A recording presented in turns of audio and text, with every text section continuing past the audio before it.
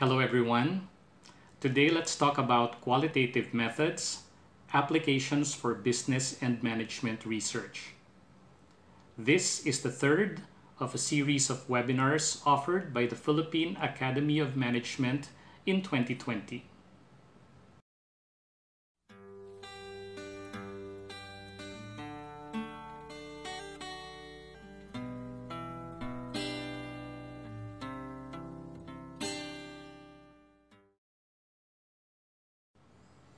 I am Raymund Habaradas, a full professor at De La Salle University, where I also earned my Doctor of Business Administration degree. I am one of the governors of the Philippine Academy of Management and managing editor of the Philippine Academy of Management e-journal. But perhaps my most important qualification for giving this talk is that I love qualitative research. Since I completed my doctorate, I've done mostly qualitative research, many of which I have converted into journal articles, some of which have been published in Scopus indexed journals. I do mostly research along the lines of managing social enterprises, social business incubation, and business model innovation. I have also written more than a dozen teaching cases, the data for which were taken from qualitative research that I have undertaken with some of my colleagues over the past few years. As a result of the research I have done along these lines, I have been requested by several Asian organizations to write policy papers and policy briefs for them. So as you can see, qualitative research has been very useful to me in three ways. First, it feeds into my teaching. Second, it has allowed me to publish in reputable journals, which is very important if we want to get promoted in a university. And third, it allows me to contribute to policymaking. Let me warn you though that qualitative research is not easy. It is a very challenging undertaking, which is probably the reason why I want to do it. So perhaps it is most suitable for academic masochists like me. But there are benefits to doing qualitative research. For example, in our fieldwork, we are able to hear a lot of interesting stories from people that we have interviewed, and we are given an opportunity to derive insights from these stories and to share these to other people so that they can generate lessons from the experiences of others. But doing qualitative research requires a certain set of skills which we must develop so that our outputs will be trustworthy and so that these will be useful and relevant to a greater number of people. So if you're interested to become a qualitative researcher like me, but you haven't tried it out before, these are the 5 things that you need to know about qualitative research. These are the characteristics of qualitative research according to Marshall and Rossman. 1. It takes place in the natural world. 2. It draws on multiple methods that respect the humanity of participants in the study. 3. It focuses on both the phenomenon and its context. 4. It is emergent and evolving, rather than tightly prefigured. 5. It is fundamentally interpretive. As we discuss each of these items in greater detail, allow me to share with you how these different characteristics have manifested themselves in some of the research projects that I have undertaken over the years. Number 1. Qualitative research takes place in the natural world. This simply means that in most cases, good qualitative research must be undertaken beyond the confines and comforts of our own homes. We should go out there, talk to people, ask them about their thoughts, their feelings, and their experiences. Let me share with you my experience when I did my fieldwork for my dissertation. This was about the corporate social initiatives of the corporate foundations of Pilipinas Shell and Ayala Corporation. My dissertation involved gathering data about 4 major programs of Pilipinas Shell Foundation and 2 major programs of Ayala Foundation. This meant that I had to talk to people who were involved in implementing these programs and the beneficiaries of the said programs. My fieldwork brought me to different places in Luzon. Closest to LaSalle was a barangay in Pandacan, Manila, which implemented a successful solid waste management program. In Makati, I interviewed the leaders and program managers of Ayala Foundation and Shell Foundation. In Pasay and Taguig, I visited several Shell dealers involved in the Gasmo Bukas Ko program. In Laguna, I interviewed the division coordinator of DepEd Laguna and several beneficiaries of the Gilas program. In Rizal, I visited Shell's Saka training farm. In Bulacan and Nueva Ecija, I got to talk to several administrators of TESDA, which was an institutional partner of the Shell Foundation. Finally, I had to fly all the way to Palawan to visit Shell's Saka village and to talk to health workers involved in Shell's Kilusan Ligtas Malaria. So you can just imagine all the time and effort involved in doing my fieldwork.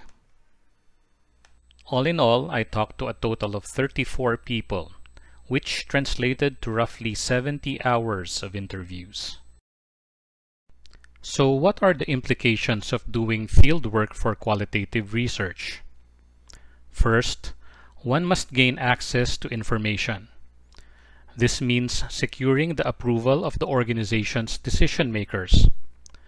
This will facilitate the cooperation of other organization members. In my case, it helped that the executive director of the Shell Foundation was a former colleague of my dad. Goodwill helped me gain access to the company. When doing fieldwork in communities, one must also coordinate with local government officials so that the community members will know that outsiders will visit them to ask questions. Bringing along a contact who can speak the local language might also help. Second, one must plan for logistical requirements. This means booking flights, choosing a hotel, and renting a venue for focus group discussions. When traveling to far-flung places, one must also arrange for local transportation. When I did my dissertation, I had to do all of these myself, but now I have a research assistant who takes care of all of these for me. Third, you need to set aside money for your plane fare, transportation and communication, and other research expenses, including tokens for interviewees or FGD participants. That is, if you are funding the research project yourself. If your research project is funded by your university or by an external funding agency, then good for you. Fourth, you need to take time off from work to be able to do fieldwork. You must take into consideration the time needed for flights, local travel, as well as the availability of respondents. You must also set aside an extra day or two to allow for unexpected events, such as flight cancellations. If you are going to a beautiful place like El Nido in Palawan, then it would not hurt to include in your plan an extra day in the beach. Take advantage of such opportunities, which you can consider as one of the benefits of doing fieldwork. Number 2. Qualitative research draws on multiple methods. Generating stories or narratives, which are the raw data of qualitative research, can be done in several ways. Also, interpreting these narratives will depend on the theoretical lens that you use. In some cases, you might need to use multiple frameworks to help you gather and interpret data in a systematic and rigorous manner. When we talk about research methods, we refer to data collection, analysis, and interpretation. Remember, though, that how we handle and process our data will affect the quality of our analysis and interpretation, and must be part of what we must articulate in our research proposals. These are the activities involved in gathering and managing data. Aside from doing interviews and FGDs, one can also review documents and collect secondary data. In most of my qualitative research projects, I would begin by collecting secondary data and thoroughly reviewing these before I proceed with my interviews.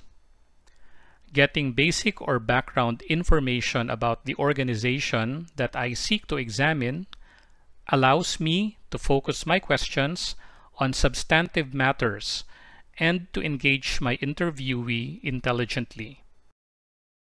For example, if you want to interview someone like Gawad Kalinga's Tony Meloto, you would not want to be asking him questions, the answers to which can already be found in the book that he wrote or in the hundreds of feature articles written about him. That will be a waste of his time. It must be about something that he has not previously articulated or that has not yet been written about.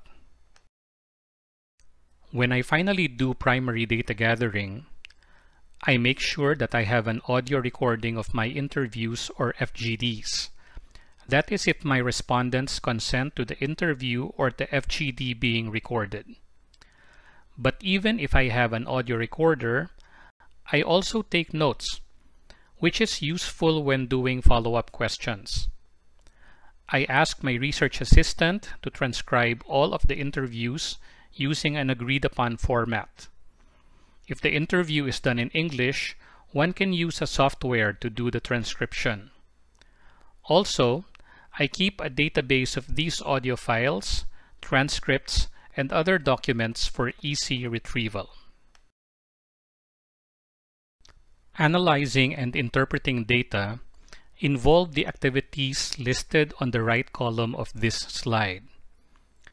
Before analyzing your data, though, I suggest that you immerse yourself in the data by reading and rereading the transcripts and documents a few times. Marshall and Rossman put it nicely when they said that researchers should think of data as something to cuddle up with, embrace, and get to know better. So if you don't have a special someone or a pet to cuddle up with, then you will know what to do. But joking aside, being intimate with our data will give us a feel of what the data offer. It will help in the subsequent activities of identifying patterns and themes as we go about analyzing our documents and transcripts. The next step is to select an appropriate theoretical lens to make sense of our data. It is also useful to interpret the data using an alternative theory to find out which one seems to offer a better explanation for the phenomenon that we are examining.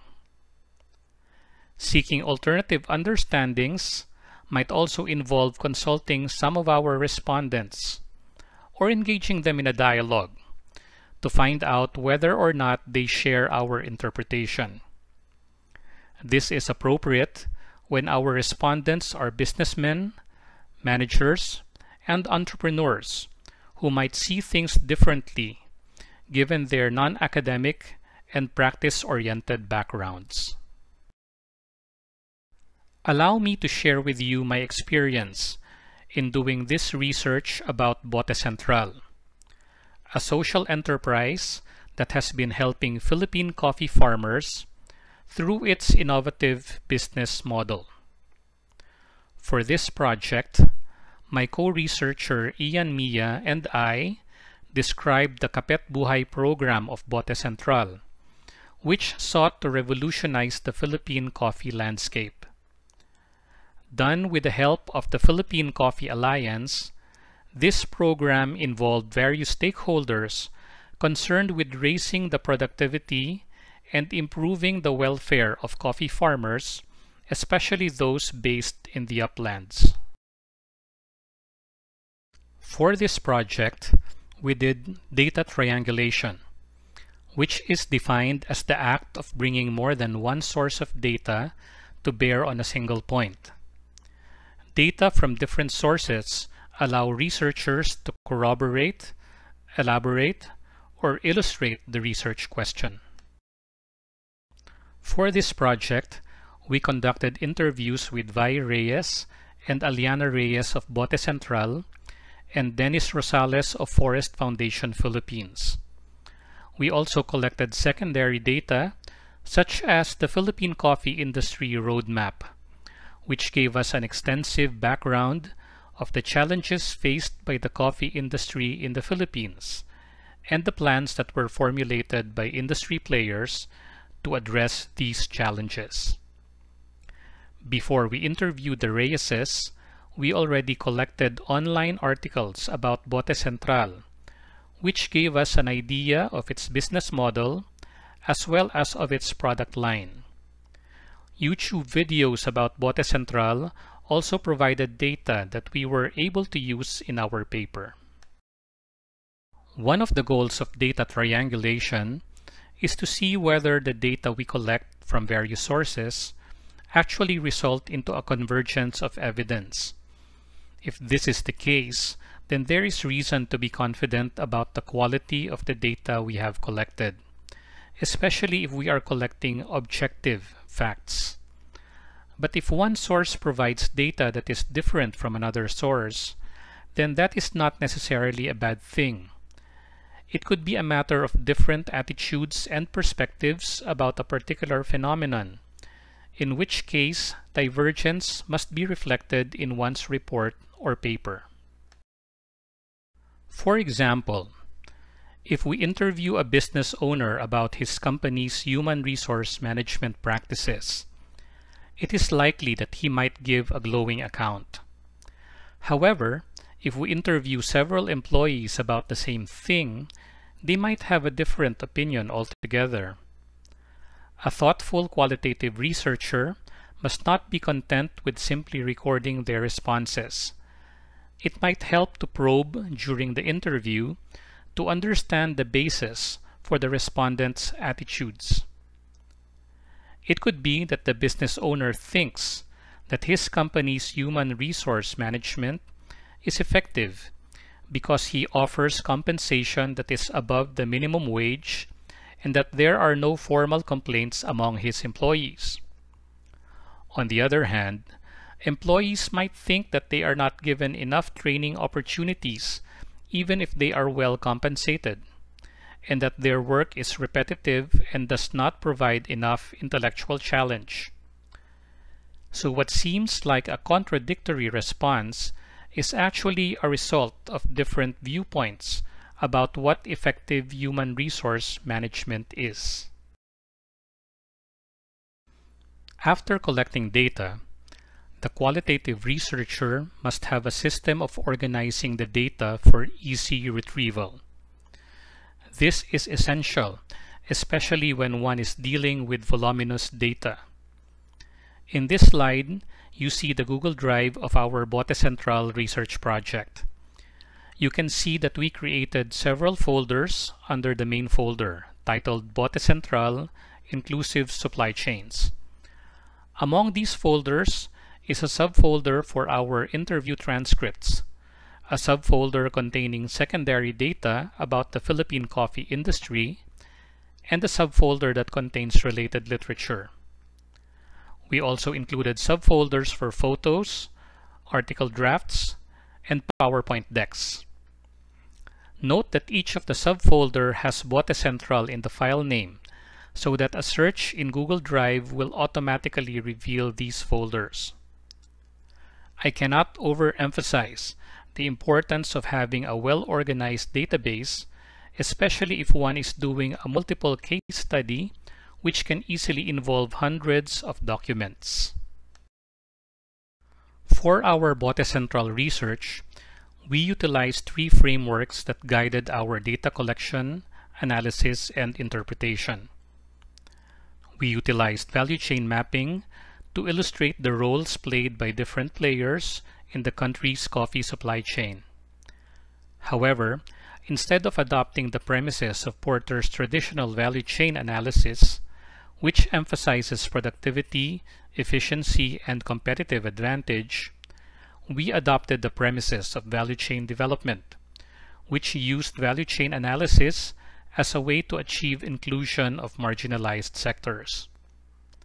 On top of these, we decided to complement these tools with systems thinking, given our observation that the Philippine coffee industry roadmap seems to have utilized value chain analysis in a simplistic manner, one that did not quite capture the dynamics of the interactions among the key players in the coffee industry.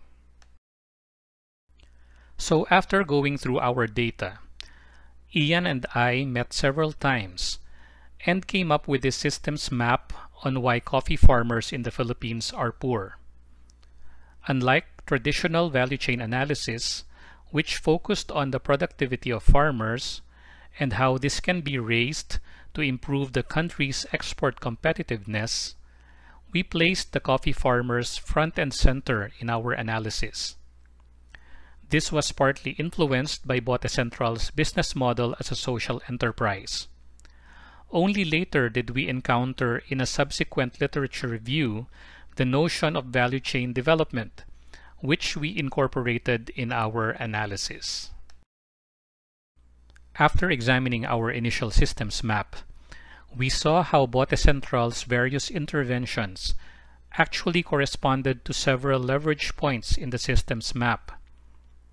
This led to a major insight that Bote Central actually performed a coordinating function among the different stakeholders that sought to help the coffee farmers, thus creating an ecosystem of support that contributed to a more inclusive coffee value chain.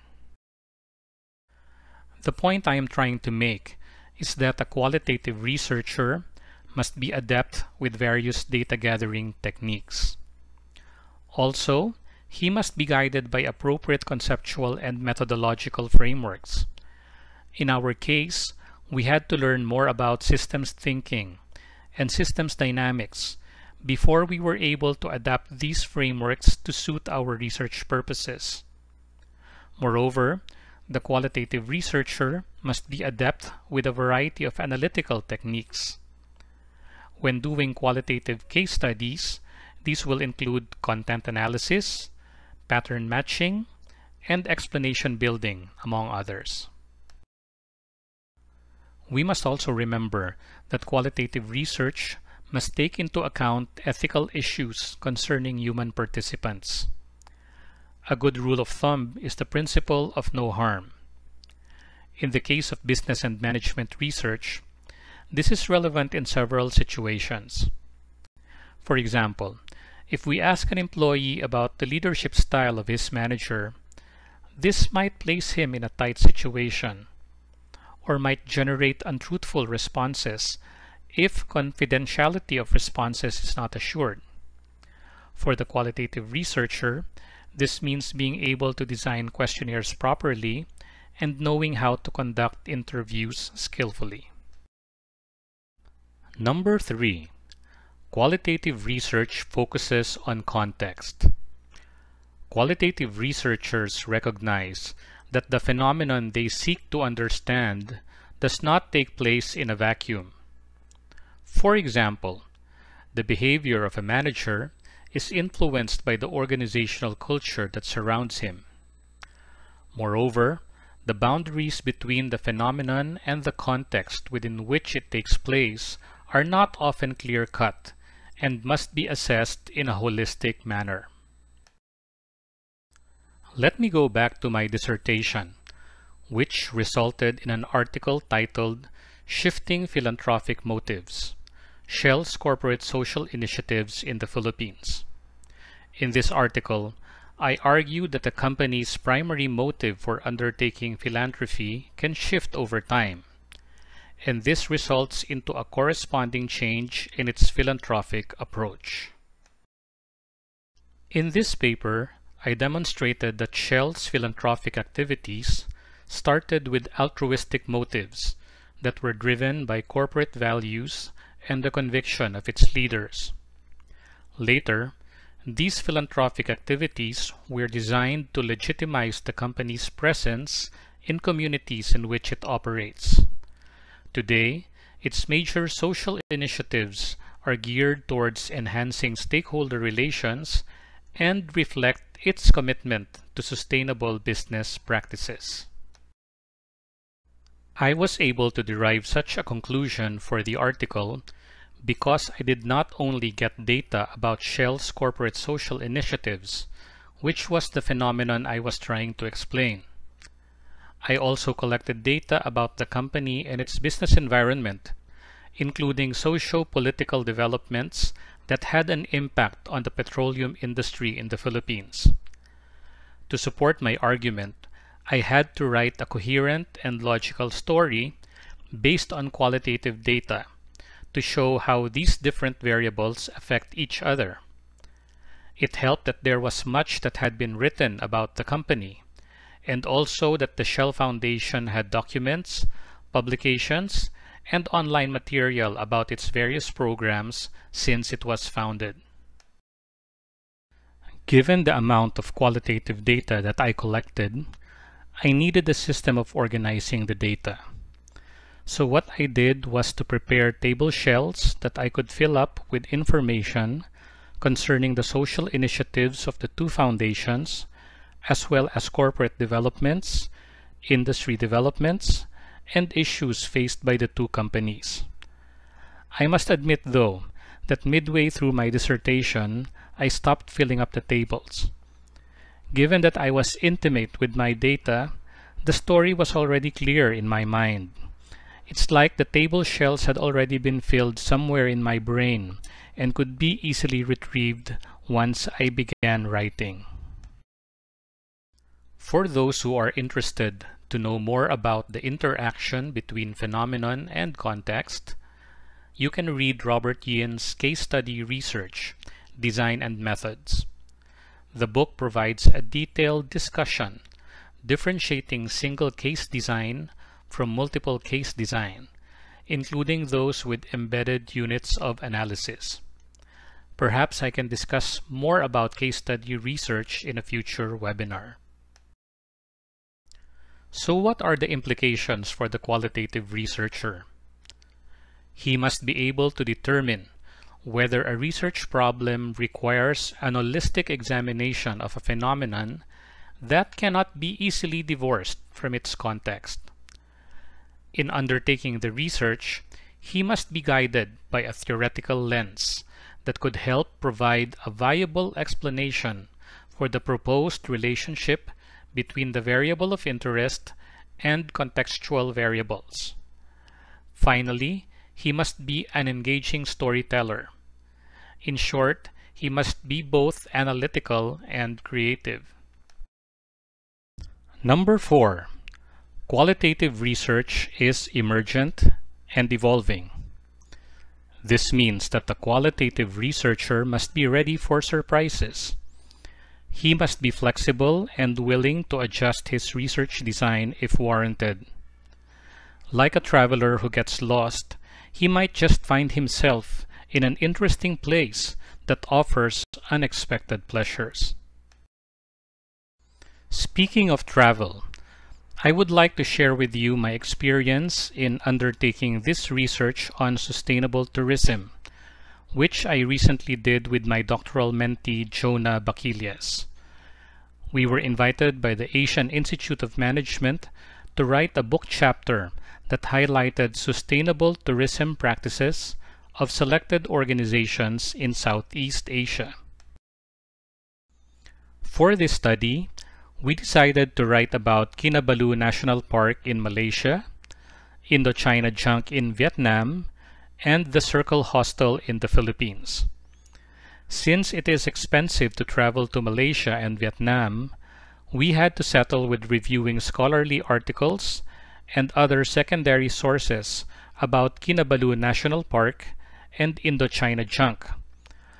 Although the administrators of these two organizations agreed to answer our questions through email.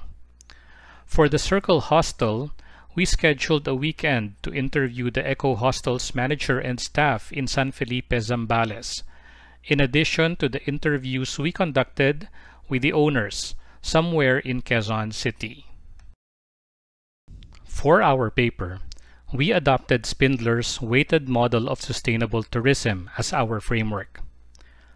Our original goal was to simply describe how selected organizations within the tourism value chain implement their sustainability initiatives and how they provide social, environmental, and economic value to their respective communities. We also wanted to know how these organizations affect the behavior of other players within the tourism value chain and how they manage to sustain the positive environmental impact of their initiatives.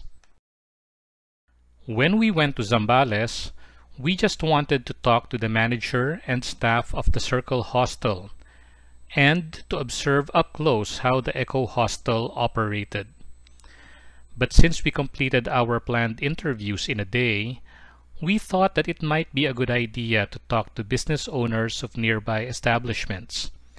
We also decided to talk to the owners of the cafe where we had coffee after dinner.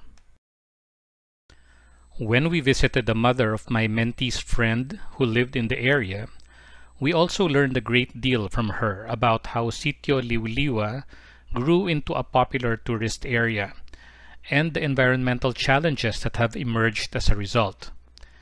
The insights that we got from these unplanned conversations and pop-up interviews contributed to a better understanding of the dynamics of tourism in the area.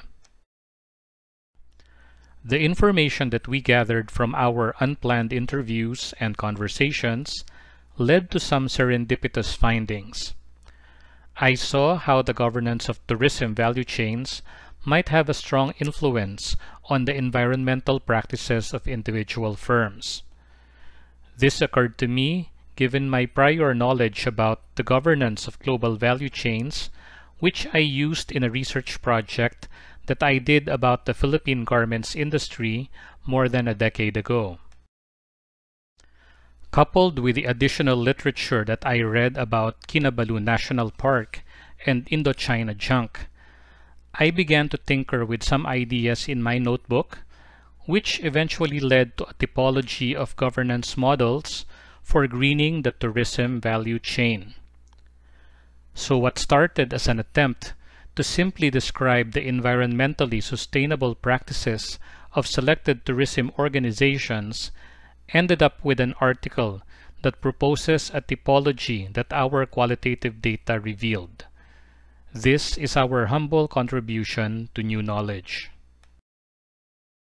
It is my opinion, though, that these serendipitous findings only come to those who are able to recognize them. Qualitative researchers must therefore be both systematic and flexible when gathering data. It will help for them to have a tentative framework to guide their study, but they must also look out for data that might not fit into this framework. Qualitative researchers will also benefit from having a wide knowledge base, especially of alternative theories. Finally, they must keep an open mind. Number 5. Qualitative research is fundamentally interpretive. This means having to deal with narratives and the meanings that people attach to them. Now, this is something that most business and management researchers in the Philippines might find difficult to accept, given that we have been made to believe that there is an objective reality. If one wants to embark on qualitative research, though, then one must not be held hostage by the notion of objectivity. Let me explain this by recounting my experience as part of an interdisciplinary research team that conducted a research project that was commissioned by the Unilab Foundation. It is about the experiences of several companies who have employed the services of persons with intellectual disabilities, or PWIDs. Our research team was composed of 2 psychologists, 1 sociologist, 1 historian, and a management scholar. Assuming that we tried our best to adopt an objective stance, our understanding of the phenomenon is necessarily limited by the frameworks that we used and colored by the expertise and viewpoints that we brought into our individual studies. For example, the psychologist was tasked to examine how exposure to work has contributed to the mental development of the PWIDs.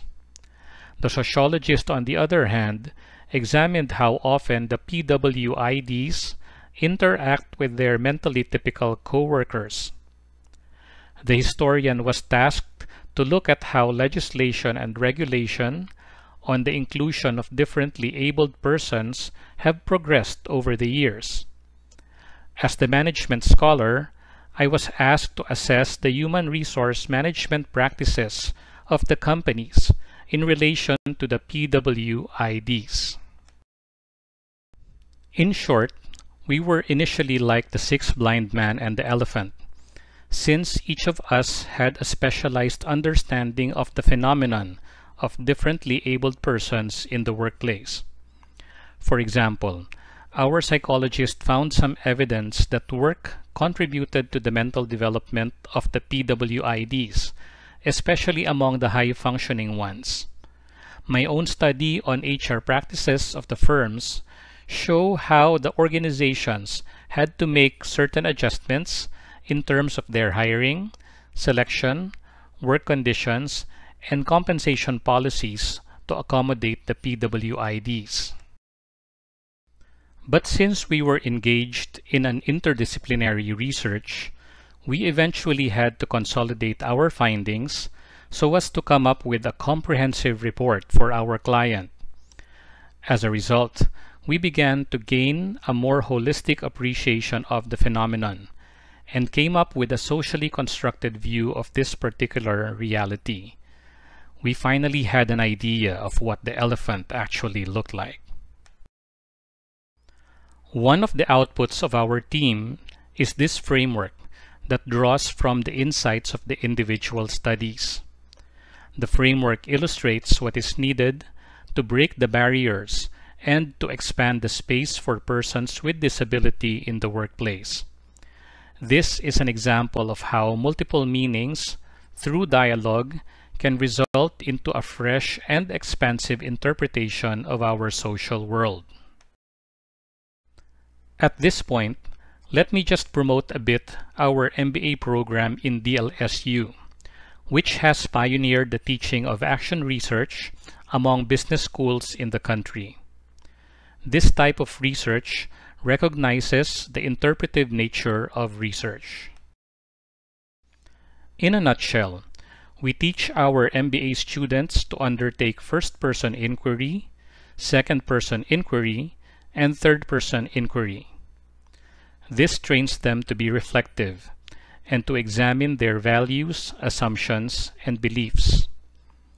It also trains them to respect the opinion of others and to understand where others are coming from by engaging them in dialogue and by collaborating with them as they try to address issues that they collectively face.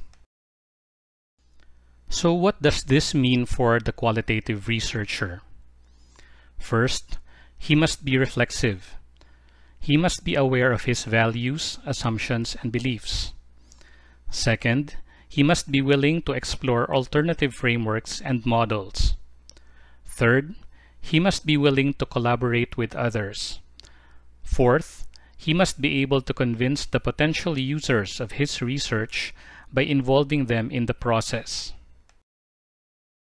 Let me end by sharing this meme featuring Senator Cynthia Villar and Bea Alonzo. Bakit lahat ng inyong budget puro research? Baliw na baliw kayo sa research. Pero bakit parang galit ka? Pero bakit kasalanan ko parang kasalanan ko? It is likely that many people share the stance of the good senator, given that research is perceived as not having practical value. This is partly because many academics in the country have been focusing on research aimed at publishing, rather than at addressing actual problems that we face in our daily lives.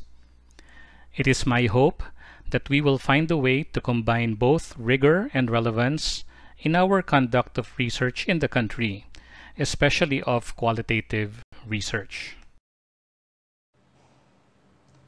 This webinar obviously just offers a taste of what qualitative research is all about.